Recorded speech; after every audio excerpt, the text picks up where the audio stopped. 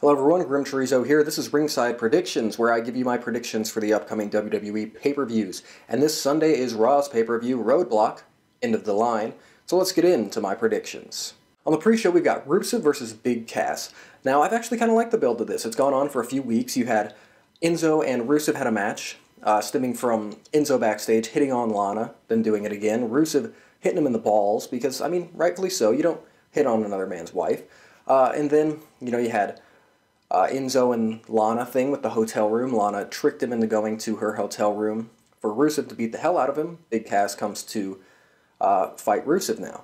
A good, simple story. I mean, it's not my favorite story going or anything, but it's not for a title. It's got a storyline, and it's a match. So I think Big Cass is going to get the win because, I don't know, I don't think this is going to be a long, big storyline, so I think good guy will get the win. And, yeah, I think Big Cass beats Rusev. Sami Zayn versus Braun Strowman. I've loved the build to this match. I've really been impressed with Braun since his redevelopment with the brand split. He's been an unstoppable monster, but he's been very impressive. And this is his first real storyline. So a few months back, Sami Zayn kind of stepped up to the challenge. Then lately they've had matches. Mick Foley called off the match with Sami and Braun because he didn't want Sami to die by Braun. This, hurt Sami's pride. He's like, dude, you don't stop my match.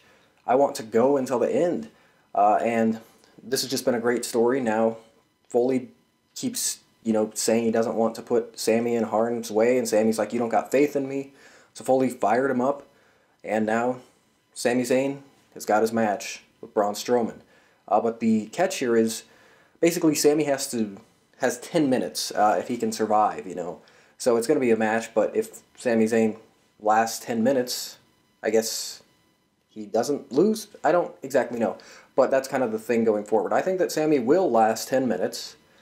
He'll be, destroyed, but he'll survive. He won't be pinned or submit or be knocked out. But then after the match, Braun is just going to destroy him. So I think that, I guess, Sami wins. I don't know who you'd say who wins, but I think that Sami outlasts 10 minutes. Cruiserweight title defended in a triple threat match. Rich Swann versus Brian Kendrick versus TJ Perkins. This should be awesome. Cool to see, not just a one-on-one match for the Cruiserweight title like we've been getting, just to change it up. You've got your 3 top Cruiserweights, put them in a triple threat match. I think Rich Swann retains the title. I think that TJ Perkins will turn heel here or pretty soon. But I think Rich Swann retains the title. This should be an awesome match, and I'm very much looking forward to it. The New Day versus Cesaro and Sheamus for the WWE Tag Team titles. We've seen this match quite a bit, but it's always very good. New Day are officially the longest reigning tag team champions in history. So, will they lose the titles right now? I think yeah. I don't see how much longer they can have them feud with Cesaro and Sheamus, who are obviously the other top tag team, before, it just gets super stale. So now is the chance. I think Cesaro and Sheamus are working on the same page.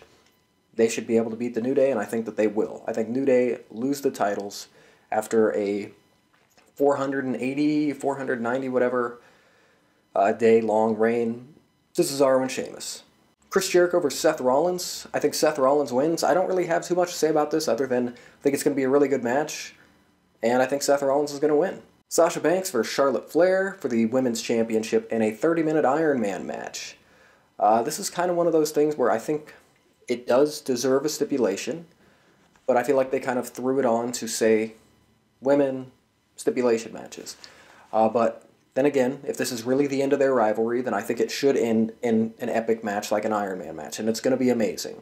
I'm very much looking forward to it. I think Sasha Banks retains. Now, this would break the trend of Charlotte winning on the pay-per-view, Sasha winning on Raw, Charlotte winning on pay-per-view, yada yada. It has to end sometime, and I think it ends here at Roadblock, Sasha Banks retaining the title. But I think after the match, Emelina is going to make her debut and attack Sasha Banks, setting up a new feud. And the main event, Kevin Owens, the Universal Champion, defending the title against Roman Reigns, the United States Champion. I just don't get why they have the U.S. Champion fighting for the Universal title. I mean, I know they've done it in the past, but why can't Roman have a United States title feud? He's only really had one, and he's already fighting for the Universal title. I think it's very, very likely that Roman Reigns could walk out of here with 2 titles, maybe 3, give him the Cruiserweight title too, and the Women's title, why not? But I think Kevin Owens is somehow going to retain. It will definitely not be clean. He will cheat, Jericho will do something, or, you know, I don't know. He'll cheat, but he'll retain. So thanks for watching my predictions for Roadblock. Hope you enjoyed. I'd like to know yours, so leave them in the comments. Let me know what you thought of the video. And I'll see you next pay-per-view, which I think is Royal Rumble. There might be one before that, but I don't know the exact schedule. But if not, I'll see you at Royal Rumble.